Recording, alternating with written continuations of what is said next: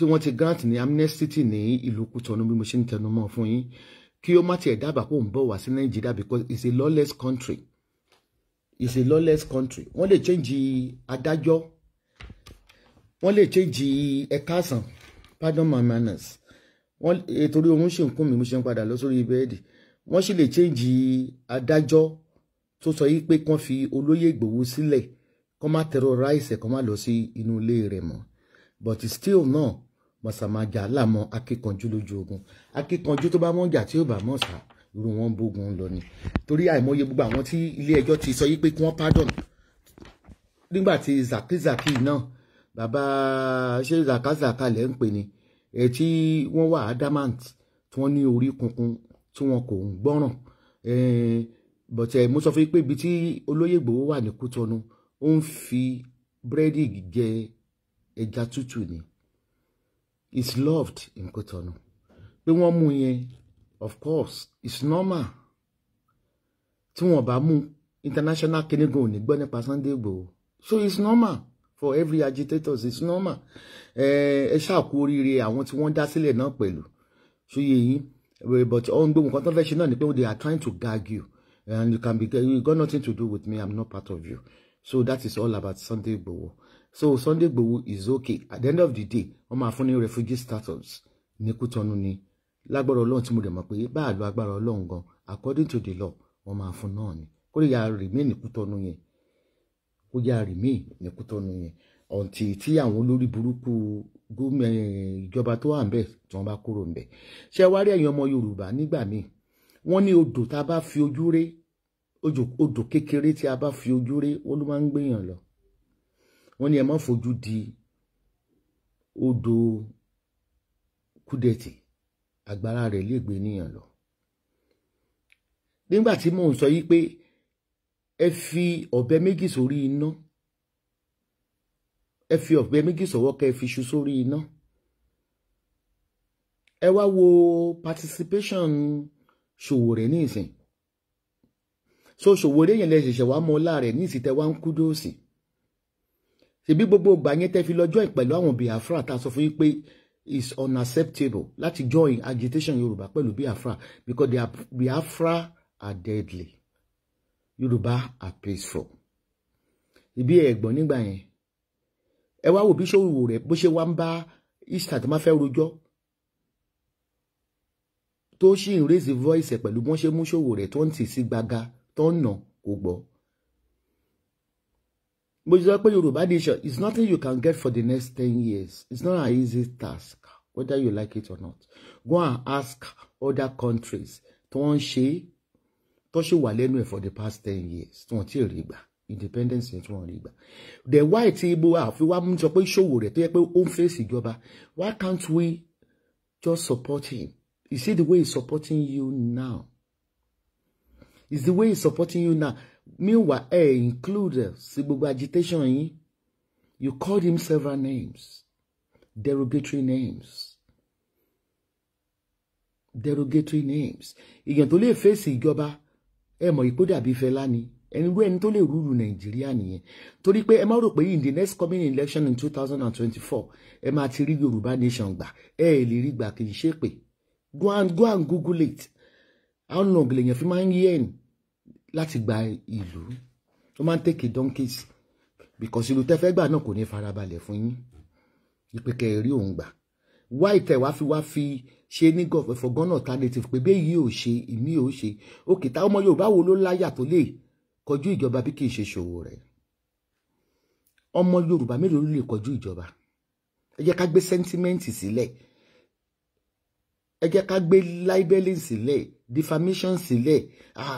Ṣòwòrẹ́ ò lè ṣe o, ó jalè o, jọ àti kékeré àtọmọdún kan Nàìjíríà ta ni ó jalè rí. Táàgì Nàìjíríà is olè. If you want to be part of the green and white color, you must be able to lie, you must be able to rob. That's the kind of the person we need in Nigeria. That is the kind of the violence, unless if you don't believe, if you don't behave yourself, I will block you because you are not invited here. I can see you commenting. Ishela go sheku.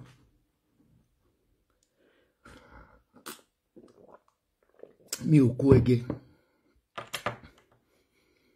because kẹ́ wá sọ yí pé Yorùbá nation now it's not gonna be now. Kí Ireland kó tó kúrò ní abẹ́ United Kingdom, it takes them over 20 years with bloodshed. With bloodshed. But gbogbo yẹn entage ìṣòwò rẹ̀ ní so many names. Bọ̀bọ́ yẹn tẹ́ bá rí gbogbo àwọn injury tí ó ti gbà lọ́wọ́ federal government, wọ́n ti kàn ní egungun ọwọ́, wọ́n ti nà ní ìbọn pẹ̀tẹ̀pẹ̀tẹ̀, wọ́n ti jù sínú òkùnkùn, but ó sì ń dúró gidigbe ni. Even I was shocked. Nígbà tí ó ń tẹ̀lé ẹ̀yin Yorùbá nations agitators tó ń arrest tó ń bá yín lọ sí court, ojú tí mi gbà fún ẹ̀yin Yorùbá. Wọ́n ní sẹ́ẹ̀, mo ní ngbà míì, ẹni tí a bá ní pé yóò pàgọ́ fún yàn, tẹ́ bá fọkàn sí pé yóò pàgọ́ fún yàn, wọ́n ní ẹni tí a fún ní ta ní kókó kíni lẹ́yìn ẹ̀gún ló fi sọ́wọ́. You don't commonize people. You don't overlook people. Meanwhile, with his determination, Ṣòwòrẹ́, mo tẹ ẹgbẹ́ tó stage kan gọ́ọ̀mẹ̀ntì ẹni pé kó máa padà lọ sí Amẹ́ríkà olóhùn ò lọ. After you have caused so many damages in my life, I go nowhere. I'm determined. That's the kind of the person Nigeria needs. Yoruba needs. And the trick tí ó yé ni pé tí 2024 today, by the end of this year now, wọ́n bẹ̀rẹ̀ sí ṣe campaign. We need one Yoruba. Ẹ̀yin Yoruba nation yín àtàwọn Yoruba tí ò ṣe nation. We need to bring somebody out. We need Leni Ṣòwòrẹ́ is a tyrant. Fuck off. Ṣé Tinubu ń ṣe tyrant? Ṣé wọ́n gan tó kọ́ lórí Instagram ṣé ò ń ṣe tyrant? Bó bá jẹ́ olè ní òní fígò dúdú sójú, olè ní fígò dúdú ya fọ́tò. Let's see your profile. Motherfucker. Mo wà lórí Instagram mo fẹ́ nìkan létí mi. Okay, tí a bá wá sọ yí pé ọdún méjì tó kù ní ìsìn táwọn people yìí, which èmi mọ̀ pé wọn ò ní introduce any election. Wọ́n bá dé introduce election, bí ó dìbò ó ti wọlé ni.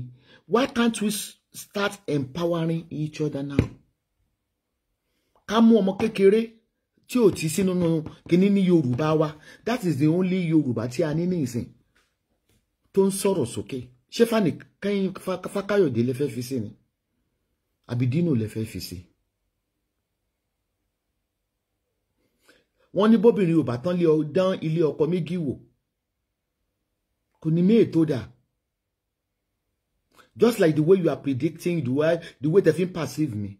You don't know me. You don't know me behind the camera. Only he has absolutely nothing, no degree. Does Buhari has any degree? You're a motherfucker. You that commenting on Instagram, you're just a bastard motherfucker. Kí ni qualification ti president yín ni? Nígbà tó ń lọ ṣe educative conference ní London tó dé ní last week yìí, ẹ béèrè pé kí ni Buhari mú bọ̀ ṣó gbóyìnbó tán sọ ń bẹ̀, ṣé kì í ṣe Ọ̀ṣínbàjò tó ní PhD ló yẹ kó rán lọ? Kí ló mí wípé kò ní education? Ṣé òyìnbó tó ń sọ yẹn ìyálákú bàbá ńlákú rẹ̀ lè sọ? Àǹtá ní òyìnbó help. Mi ò mà ní PhD, mi ní master, mi ní BSc diploma mo ní. Mo popular gen tó ní PhD lọ. Kí ló dé tẹ́yìn ní Yorùbá yẹ ní ìwọ Jídé Láàgì, orúkọ ẹ náà Jídé Láàgì, ọmọ kan máa fẹ́ Láàgì kẹ́yìn ni. Jídé Láàgì orúkọ ẹ ti tẹ́lẹ̀ ẹ̀, ó túngbà tó kú tán tó tún wá sílé ayé wọ́n á fẹ́ Láàgì, ó pé rẹ̀ ń Jídé Láàgì. Then you are lagging behind. He has no degree and is running a media house, Sahara Reporters. It's just a motherfucker guts. Me about violence, wow. On Instagram, say, Mama Esabod, please come and rule us in Nigeria. Of course, I can rule Nigeria, but I don't like Nigeria. That's the problem.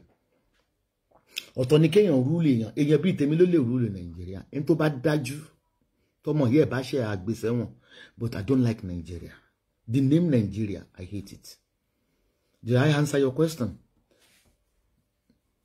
Only, but we need better leader than Ṣòwòrẹ́. Any leader that one division doesn't kó sì lọ lọ́rùn gúngún bíi ti tòlótòló. Ó pé rẹ̀ ń Jídé Láàgì. Ó mọ̀ pé ó ṣe máa kú lẹ́ẹ̀kan sí. tó máa lagi mẹ́ lórí ọmọ àlè ìwé mélòó ní wọ̀ká tó ní kó jẹ ìṣòwò rí àní wéèrè ní ẹsẹ̀ I'm sure pé ẹrú late Tinubu ni ẹ tó ti kú ẹrú late Tinubu ni ẹ ẹgẹ ń ka comment àwọn èèyàn gidi gàrí distractor ni ṣẹ́rí activist ni ó lè rúlò Nàìjíríà tí ìsídàkẹ́ ló kẹfà ṣòwò rẹ̀ sílẹ̀ ọ̀ kẹfà Yẹmí Adéyanjú sílẹ̀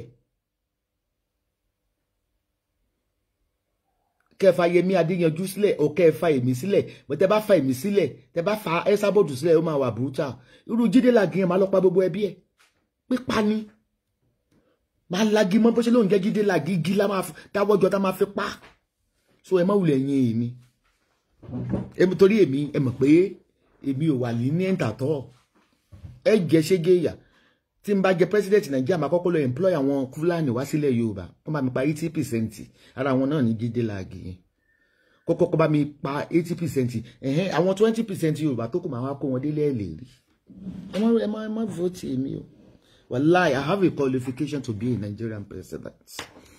Even more, I have a qualification than your dead President Buhari that has no primary sex, that cannot even communicate, that cannot put his English on the air in a logical sequence. He cannot, he will always murmuring.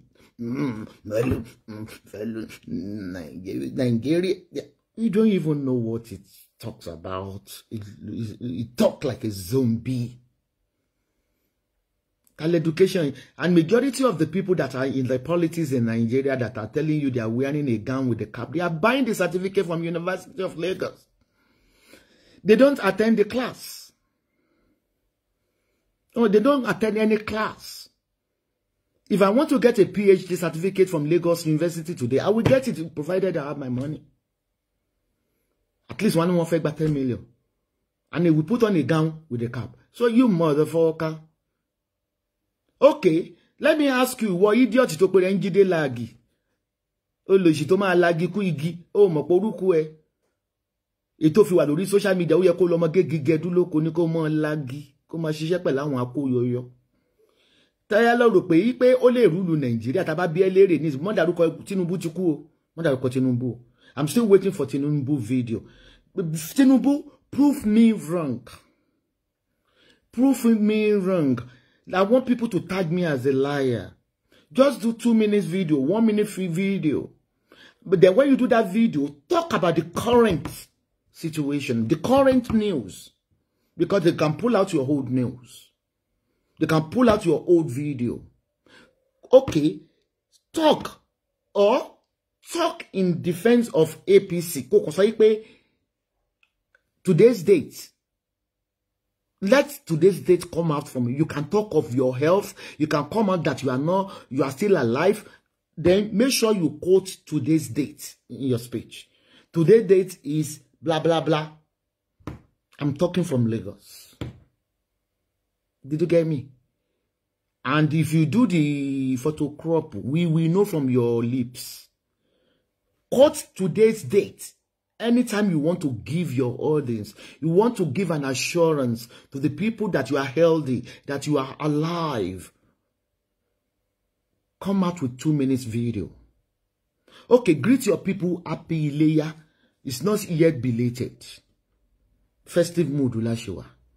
But you will say August. I'm talking from my place, August. But bringing out all the crop pictures. If you are deceiving people, because you know some people, they are maggots. Not me. I'm not convinced with that picture. It's an old picture. Even if they check your recent picture, 40 days ago, when you wore one Jalamia light blue, sky blue, with a bready cap, where they do they know the bread maker cap. You see how thin you look. How haggard you look. How come all of a sudden you become a very succulent person? You stop your fuckery. Spare me your rhetoric. Ignorance is not an excuse for your stupidity.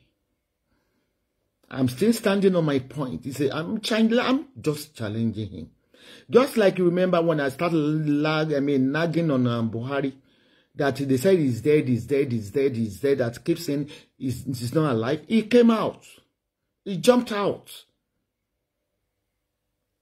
And spoke. In as much we don't even know, we didn't even catch what he's saying. But at the same time, he came out.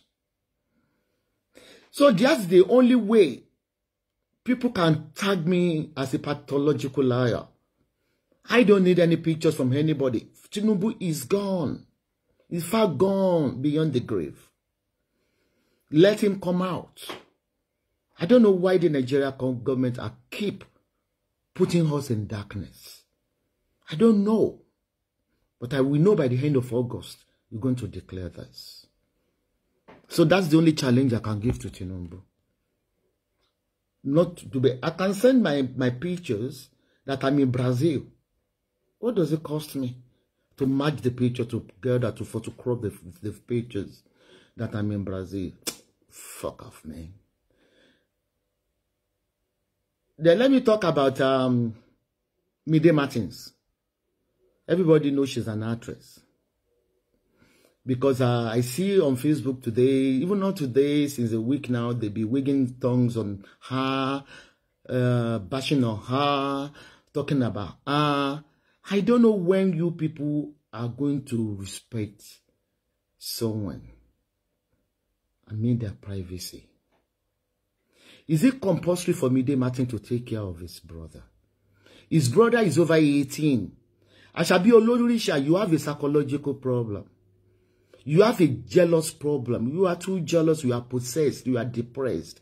You know, I have a couple of your voice notes. When you were siding lazily against Tonya Imako in 2019. Do you want me to show a bit of your voice here? You just want to get involved. Put your depression. Go and get a life. You just want to put your hand to pull people down. If you want to become a fracas blogger, just come and do a live chat. Kí ló dé tó bẹ̀rẹ̀ sí ṣépè fún Mide Martins? Ṣé èmi ò lẹ́gbọ́n ni? Ṣé ẹ̀gbọ́n mi ló tọ́ mi ni? At the age of 18, limiting struggle, I sent myself with my own money to abroad. At the age of 24, I bought my first car from the where I work as a Federal Minister of Work Tollgate at the age of 19. Fumi Martins, you have to get a life. If they want people to donate, if you want people to donate for that boy, stop involving Mide Martins. It's not compulsory. Even it's not compulsory for your own parent to take care of you. Though it's compulsory biologically. But if they assume, if they say they don't want to take care of you, it's not the end of the life. Then you move on with your life. Instead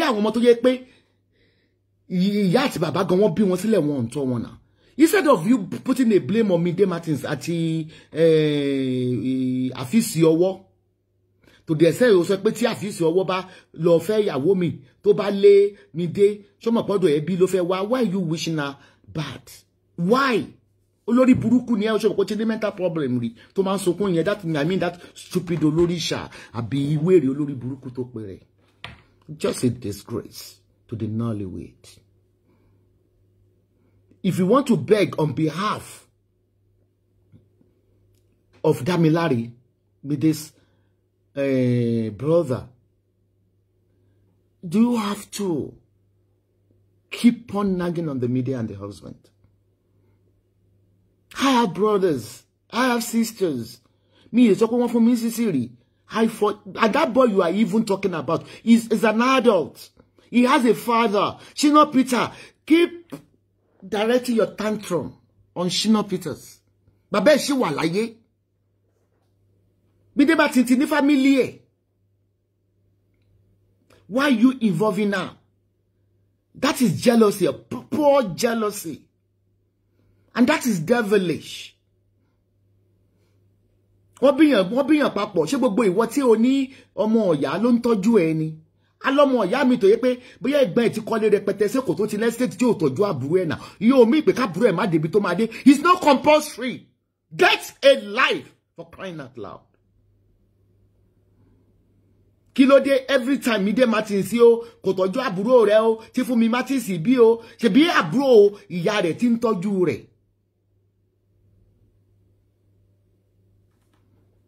And again kí ni why tẹ́ fi pariwo kí Mide Martins kò tọ́jú ẹ̀ gan. Ṣe bí Shina Peters afọ́jú onígò babi ya ńlá ṣe bó wà láyé. Ṣe bó wà láyé and he has claimed kó ṣe yẹ pé fẹ́ fi ọmọ yìí ṣe fraud gan pàápàá because Shina Peters when people came out that Shina Peters sọ pé ẹ bá ń fọmọ yìí dá mi láre sílẹ̀ ọmọ òun ni ó máa tọ́jú ẹ̀ ó máa ṣe gbogbo ẹ̀. I think ó sì ní bàbá láyé now èèyàn wà tí ò ní ìyá tí ò ní bàbá.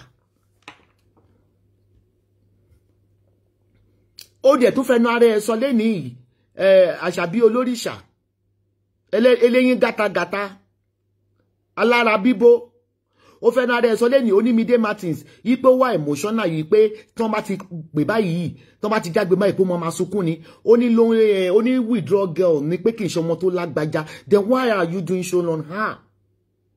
So you want to kill her with depression, is that what you're saying? Ó nígbà tí máa mẹ́gan wà láyé pé ó jẹ́ ọmọ kan tó máa tó fi àdúgbò kó dàbí tèmi náà kékeré èmi náà ń kọ́ rẹ̀ láti kékeré pé ọmọ tó yẹ pé ó wà oblique even kò sí ọkọ tó fẹ́ mi rí I'm a home girl. First legal husband mi màmá ẹ̀ máa sọ pé kí ló dé tèmi máa ń déjú mọ́nú ilé I'm a home girl tí máa ti fi iṣẹ́ délé mo máa wá láti kékeré. Nígbà tó dẹ̀ mọ̀ pé Mide Martins ní problem wípé ó wà quiet kò kún lè face audience ó tún wá sọ pé kán nọ́mbà rẹ̀ tó bá pè ó ló máa sunkún why olórí burúkú Àṣàbí olórí ṣàtà ló bá ti ẹgẹ́ ta ló bá ti ẹgẹ́ ẹjọ́ lẹ́jọ́ ló bí ń kúlé ẹgbẹ́ tí pé Fúnmi Martins náà ti ní Mide Martins ó ti ní family now ó ti lọ́kọ ó ti láwọn ọmọ tiẹ̀ now nígbà tí Fúnmi Martins ti kú okay rest in peace bàbá rẹ̀ wà láyé bàbá Dámiláre wà láyé Shina Peters kọ́lé ó wà láyé ó ń gbádùn ìkàlẹ̀ ń ṣe o. I think it's high time you vomit those couples name. Tẹ́ bá ń wá orúkọ tẹ́ máa fi ṣe ṣáà tẹ́ máa fi ní viewers Shina Peters ó popular ó lówó ju Mide àtọkọ ẹ̀ lọ kódà o ẹ̀yin náà tí ó ti fẹ́ náà rẹ̀ sọ ní kì í ṣe ọmọ abẹ́bẹ́ lúbẹ́ ohun tó máa ti pè báyìí tó máa ó ló máa sunkún ni tó máa ti jágbe mọ́ oníkọ́ pè pé ó máa sunkún ni ó lè sunkún 24 hours then why are you doing that to her? Just like my own children now tí wọn kì í attribute ara wọn pẹ̀lú public thing tó bá pè wọ́n máa sunkún then why are you torturing them emotionally? That is emotional torture. Ẹ pé olóṣì ìfẹ́ Shina Peters tó ń fi okó tó fi ń kàn kiri ẹ bá tí Shina Peters ní kẹ́ bá sọ̀rọ̀ do àmọ̀ pé majority àwọn olórin abímọmọ wò ni wọ́n then ọmọ yẹn is 18 let him go and work. He's going 19. Let him go and work. He's no longer a baby. Ṣebí ló tọ́ mi débi tí mo wà nàbẹ̀ yí ara ló tọ́ mi débi tí mo rà bọ́rẹ̀ àbí boyfriend ló tọ́ mi débi tí mo wà. Ẹ fà àwọn couple yẹn sílẹ̀ wọn ò dá sí nìyẹn ẹ lọ hug transformer. Ẹni kò tún bẹ̀rẹ̀ ayé Gandhi ìyá rẹ̀ ṣe kò necessary kò tún ṣe. Kò compulsory kò tún ṣe. There is something they call a law of karma. Ẹ̀yẹn fi law of karma lẹ̀ fún Mide. A rí àwọn ọ̀pọ̀lọpọ̀ tó wà nílùú òyìnbó tí wọ́n mọ̀ bí ìyá àti bàbá wọn ṣe ń gẹ̀. Táwọn dẹ̀ ń gbádùn nílùú òyìnbó tó ń lọ pàtí. A ní ìyá àti bàbá tó jẹ́ pé wọ́n wà nílùú òyìnbó. Àmì àwọn ọmọ tó wà nílùú òyìnbó tó wọ́n tí ìyá àti bàbá wọn. Ó mọ̀ pé tó jẹ́ táwọn náà bá dàgbà wọn lè jẹun wọn mọ́. But ẹ fọmọ yìí sílẹ̀ mo sọ fún yín pé èmi ń jẹun wọn mọ́ wọ́n láìtàláì ọlọ́run dẹ̀ fún mi ní àwọn ọmọ tí ò ní mi lára àwọn ọmọ mi ò ń béèrè sí wọ́n take advantage of me wọ́n take advantage of me torí pé mi náà take advantage of my parents èmi náà tọ́jú ìyá mi dójú ikú ni mo tọ́jú bàbá mi dójú ikú ni ó di ọjọ́ ọmọ tọ́jú mi ẹ̀yin ẹ fi ìdájọ́ tó wà láàrin Mide àti ìyá ẹ̀ lẹ̀ ẹ̀ dẹ̀ fi sílẹ̀ èní Mide Martins o àfíìsì ọwọ́ o wọn responsible o ṣe dandan ni kò ń ṣe dandan ẹ̀yin tẹ́ sọ pé ti jẹ nínú kòkó Fúnmi Martins ẹ̀yin náà ṣe bẹ́ẹ̀ ṣáà ti tún bẹ̀rẹ̀ grandi ẹ̀ ṣe you just want to nag on that girl. My Instagram handle is Esabod official page And I'm doing this chat on Esabod Spiritual Center on Facebook. I'm on Facebook and on Instagram. It's very, very unfair. Kati ni baba tó bí ọmọ yìí ṣe Damilare. Kani baba tó pé ó manage ni. Bóyá baba kan tó ń gbé lóko ni bí Shina Peters lé ló bí. Ṣé fẹ́ fi ọmọ yẹn kówó jẹ ni? Ṣé fẹ́ fi ọmọ yẹn kówó jẹ ni? Tẹ́ bá fẹ́ fi kówó tẹ́ bá pẹ́ fẹ́ kon help ọmọ yẹn ẹ solicit fún owó directly. Stop involving this couple. Because ọmọ Mide yẹn ò dá yín lóhùn. Ó dẹ̀ ti sọ pé kò ń pẹ́ olówó tètè máa wà highly depressed. To mama sunkún, then why are you doing that? Why? Ṣé wọ́n gan tọ́jú ìyá tó bí ẹ tá bá máa wádìí? Àṣàbí olóṣà. You think what people where the pastor tells them on the charts that believe in God is what they are acting behind the camera. Ṣé wọ́n gan tọ́jú òbí ẹ? I think if you want to make your charts, I consider I'm disappointed in Àṣàbí Shinkolomo. Wọ́n ló ṣe charts yẹn lẹ́yìn. O call Mide Martins. Why do you call Shina Peters? Why are you being partial? And you call yourself a nurse in America. How do you feel when Batasha is ọmọ yẹn psychologically kò pẹ́ sunkún ẹ dẹ̀ tó ń kage orúkọ ẹ̀ ń porúkọ ẹ̀ kò dáa gbogbo alábíàmọ́ kò dáa. Stop all this nonsense. Orúkọ Shina Peters is enough for you. Orúkọ Shina Peters is enough for you to command viewers for you. They are bigger than Mide and the husband. Stop me, you like Abusi. Me, you like Abusi. Shina Peters ló yẹ kẹ́ máa nag. And again, it's Shina Peters tí ó bá tọ́jú ọmọ yẹn ṣáà rí rú ẹ̀rí ni. Ṣé ọkùnrin ló bẹ̀ mí tọ́jú àwọn ọmọ mi mẹ́rẹ̀ẹ̀rin ni? Àbọ̀ mi ló bá mi rán wọn lọ sí gbogbo school tán lọ. Ṣó pọn dandan kí bàbá kó tọ́jú ẹ̀ ni. Ẹ gbọ́ rí pé bàbá bímọ kò tọ́ ẹ gbọ́ working cup sí bàbá rí. Yín tẹ́ pé ní family friends dẹ̀ help ẹ̀. Owó tó má dẹ̀ fún yín lórí Facebook ẹ fi help ẹ̀. Stop all this fuckery. Kí ló wà nílé ayé táàrí rí lábẹ́ ọ̀run táàrí rí. Bàbá yẹ̀yẹ̀ ń kọ́ ọmọ síyàn lọ́wọ́ tí ò ń tọ́jú ẹ̀ ni. Irú àwọn yẹn ló máa ń ṣoríire náà. Bàbá yẹn ò ní gẹ wọn ọmọ yẹn náà.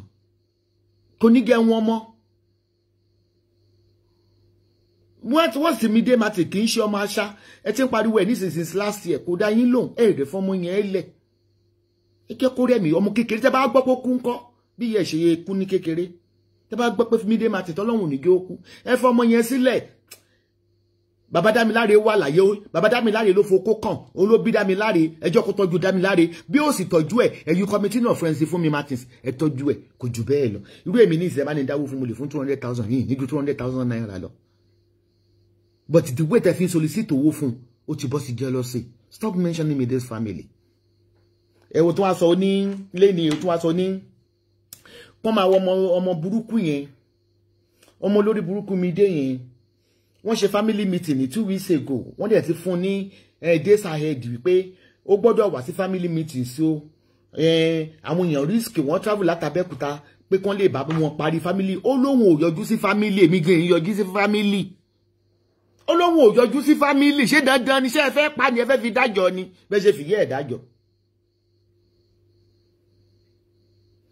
Ẹ wò lílé ayé yìí what will be in life will be in life. If you're going to be great in life èmi ò ní support láti kékeré bí bàbá mi ṣe lówó tó torí pé mi yọ ọmọ kàlàkútà mo yọ ọmọ so bàbá mi ó lè decide pé kó má fún mi lóúnjẹ jẹ fọ́sọ́ mi gínú ilé but èmi náà ní ilé nínà. Èmi nìkan mo gbogbo ògo ó dùn mí pé Pa James organis emeritus kò sí láyé kó wá wo bí tọ́mọ ètò kún bọ̀ tó fojú kọ́nà tó fi gbogbo àwọn ọmọ yòókù sí private school tó fi èmi sí public school àwọn tó wá fi sí private school lé nìkan èmi mo tó ń fún wọn lówó kò pọn dandan náà kọ́mọ yẹn náà lọ struggle náà ara ọmọ tó rán wọn lọ sí university tó ń ṣiṣẹ́ part time náà kọ́mọ yẹn náà lọ struggle náà kò ń ṣe underage mọ́. Èmi ò ní kẹ́ má solicit owó fún ẹ tí solicit owó láti last year kí dẹ̀ ní kíní sọ fún yín bí ìbáyìí pé olùsìnú wà làṣà bí olóríṣà yẹn ẹlẹ́nu gúngùn bí ẹyẹ àwòkó bí ìbáyìí ṣe pé àgbàyà ni ẹ Shina Peters adé blogspot gbé kíní yẹn jáde Shina Peters ó ní ẹ má tọrọ owó fọ́mọ òun ó sọ bẹ́ẹ̀ ó ní ẹ má tọrọ owó fọ́mọ òun how I wish you put Shina Peters gan tọ́jú ọmọ yẹn gan ẹ kàn fẹ́ fọmọ yẹn fraud ni ṣé ọmọ yẹn fọ́ lójú dàbò ó fọ́ lápá kó lọ ṣiṣẹ́ kó lọ máa ta nǹkan díẹ̀ adult ni ọmọ 18 ọmọ yẹn 18 bá fún yàn lóyún ní ìsìn. Thank you Abik Ash oni Pa James rest in peace babo nínú re very quiet gbogbo parents mi ló quiet baba àti ebi náà quiet ẹni tó bá sọ bá mi sọ behind the camera ló mọ̀ pé kíni so àwọn tí a fún ní owó lánàá mo fún àwọn èèyàn méjì ní 50,000 rí wọ́n ti fẹ́ dúpẹ́ pa ìwé docket officer náà máa fi hàn yín. Hello mommy, good afternoon ma. That's all right. Thank you very much. God bless you. Thank you. Mo ti rí aláde 50K o. Wọ́n ṣe ṣe bẹ̀rẹ̀ sí nítorí àkáǹtì pọ́pùsì mi ní àkáǹtì mo wà okay. Thank you, my God bless you. More blessing. I love you, mommy. Àwọn dọ́kẹ̀tì yẹn ni. Èmi kọjá ẹni tó máa ń ṣe ọdí òkèlè tí ìbà láṣẹ dandan ní kí fún ni tí ìbà lágbára yẹn ní ṣe. Dọ́kẹ̀tì tán fi fún wọn ní 50K. Gẹ̀ǹgẹ̀ kámẹ́rà àwọn ní 2020 mo dẹ̀ fún èèyàn 10 ìṣàrí ìṣàrí ìkejì ní ìṣàrí ti Facebook bẹ́ẹ̀ bá ti rí gan ojú ti yín ti fọ́ mo tó mo yí kámẹ́rà fáwọn ìsáká yẹn Facebook bẹ́ẹ̀ bá rí gan ojú yín ti fọ́ ẹ̀lẹ́ẹ̀rí ojú ti yín ti yàmà ìṣàrí 50K. Ìṣàrí date today ìkejì ni ìṣàrí money transfer mi gbogbo owó tó send 50K yẹn ó sọ fún mi pé jẹ́ 298 PayPal tí mo ní kó fún mi nìyí kí n lè ṣe kíní sí kò pọn dandan kí n fún yín lówó mi ì fún yín lówó mo ti ní viewers ti pẹ́ mo ti popular ti pẹ́ mi ì fowó ra yìí kò ní ìdíkì so kò compulsory mi ìfowó ra yìí mo ń yọ sàkání mo ń fi ń yọ sàkání. So the new project will be in Istanbul next week. You will see my new office, my new house I bought in Istanbul. Next week weekend ni mo máa receive our visitors. So my leave you won't less láti lọ sí Istanbul. So if you then àwọn èèyàn ti pè wá lóríṣiríṣi ọjọ́ kan láti Nigeria, account wà tí ẹ lè sanwó fún ní Nigeria and the money is not questionable. It's not questionable. But tí ẹ tó send the owó fún wa kẹ́ bá lè mọ̀ pé we are legal. You're going to sign with your lawyer. You're going to sign with your lawyer, and we have a standby lawyer as well. That we have a lawyer as well in our company in Turkey here, where they will write an invitation letter for you. And being an investor, they will give you the visa. Our property start from $30,000. Some people have been mailing me that you have 3 million. Can you buy 3 million house in Nigeria? Stop sending me stupid thing. 3 million, go 5 million. So go and convert. I can't give you the rate of $30,000. I can't give you the rate. So go and do the conversion. When you're ready, don't call me if you don't have money. So don't call me if you don't have money. I don't deal with Katalakabani. Okay? Thanks everybody for watching. You know, Monique wants of me. Look at my eyes. I'm going for a deep sleep now. Do like in 2G. Ko yan se ko ni sin iko te se re gidi mo lo sun ni o yan ko mi gan mo de 8 hours mo de sun but ti ya torí pé iṣẹ́ bẹ̀rẹ̀ ní Istanbul next week tí mo máa ṣe meeting on the phone bóyá yẹn ló jẹ́ kí ó rẹ̀ mí sára rẹ̀ pé iṣẹ́ tún ti wà ti bẹ̀rẹ̀. Love everybody. Ẹni tó yẹ kẹ́ máa nag jù tó yẹ kẹ́ bully jù is Shina Peters. Don't be partial. Bọ́n ṣe bí Mide ni wọ́n bí Dami. Ìtẹ́ sọ pé bí a Shina bí a nítorí tí Mide ò ṣe dá sí bí a Shina rape ẹ̀ ní ẹ má ti máa ń jẹ́ ẹ ti máa èmi ò like kẹ́ mọ́ kẹ́kẹ́ ẹ jẹ́ kó tẹnu ara ẹ̀ jáde náà ẹ fọmọ ẹ̀ sílẹ̀ àwọn ọmọ ọwọ́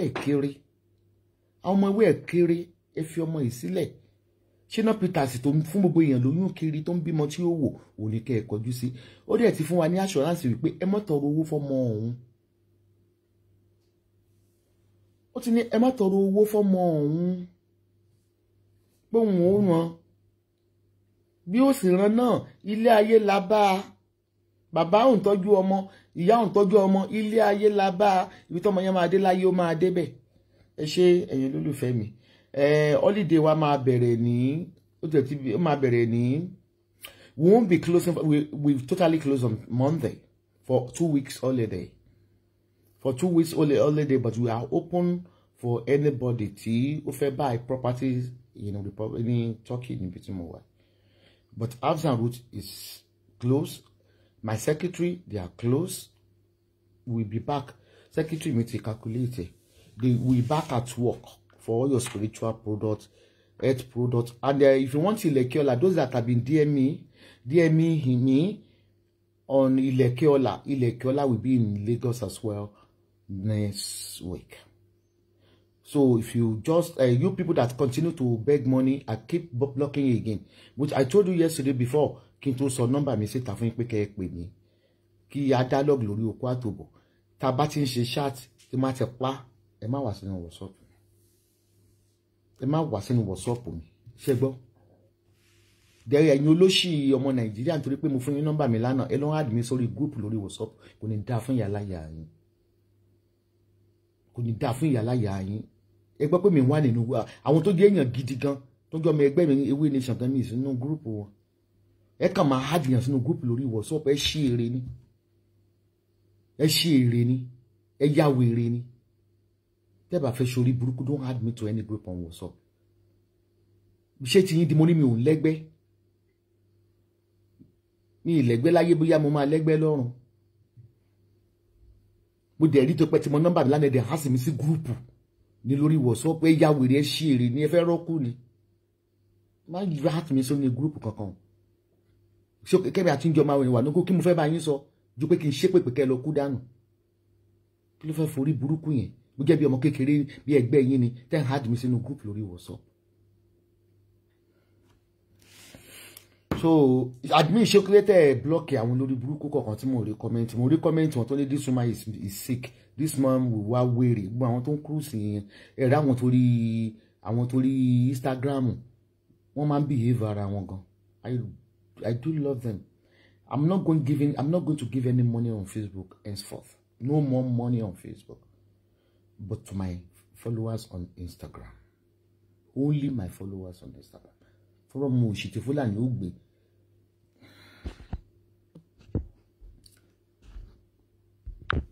Moshiti Fulani Opa. Lepoju lórí Facebook. Henceforth. Kí mo sọ fún yín henceforth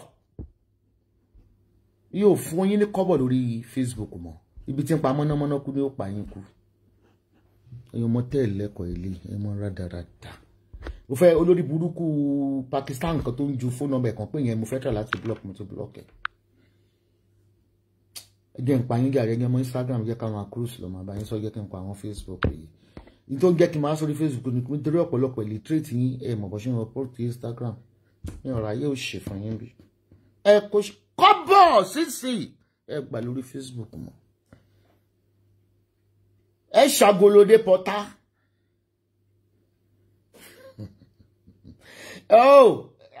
àwọn tí Instagram wọ́n ní mọ́mí wọ́n ní kí n dà yín nù wọ́n ní kí n ṣayín sí ṣàn ẹ̀rí àwọn ò ń búyàn bíbà yìí ẹ kàn mọ́ gbọ́ òbò kìíní kan ẹ tó bá búyàn bíbà yìí ara àwọn ètà tó wá ẹ̀rí gídé làgì wèrè ni kí n ṣe tèdè Sanwó-Olú in Nàìjíríà kí n sọ jíde làgì ànígi wọ́n máa lagi lórí ẹ̀ last ni but they sent a picture of him ó sòtọ́ jíde làgì for the first time ó ní Sanwó-Olú in Nàìjíríà wọ́n ṣò fọ́tò pé ó wà ní UK pẹ̀lú Tinubu ṣó ti rí but pé ṣòwò rí ó kàwé yẹn ó máa lagi kú nínú ètò tarabọ̀ ni. So you join me on my Instagram. If you people on Bojo, you have to type because olórí burúkú àwọn ìta ṣe hack. But ẹ make sure pé korúkọ yẹn tán Esabod spiritual. No, máa jù sórí Facebook mi. Esabod official page lórí Instagram. Esabod official page. Esabod official page. Mama jù síbẹ̀ kẹ́ máa jù link yẹn kẹ́ máa wọlé. Ẹ̀yin tó ní Instagram. Ẹ máa jẹ́ mùlá lọ. Facebook Fúlàní ni ó kàn yín lẹ́sẹ̀ 80%. Ẹ̀yin àyámà tanga. Nígbà tẹ́ wà lé ayé kí lẹ̀ ń gbélé ayé. Kọ́bọ̀ ẹ gbà mọ́. Sísì.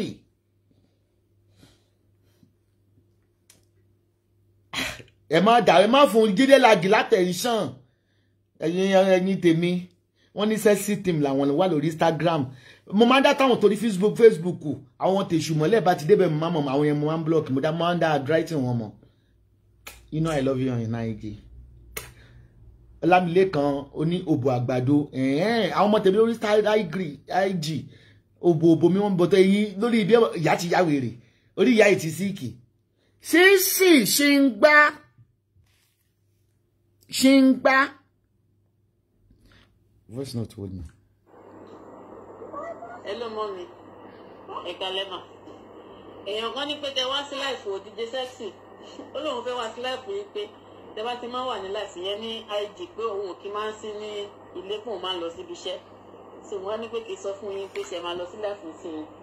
Kí ni handle ẹnìyẹn tó bá ń gbọ́ mi Ọlámídé oní story kí ni handle lẹ́nìyẹn Mandy jẹ́ ti ẹ̀gbẹ́ ẹ̀wọ̀ ẹ lọ yẹn kó sì lọ́fẹ́ cross fucking jẹ́ kọ́kọ́ pé gbé Ricky wíṣẹ́ Rocky máa block ẹ̀ pa ni.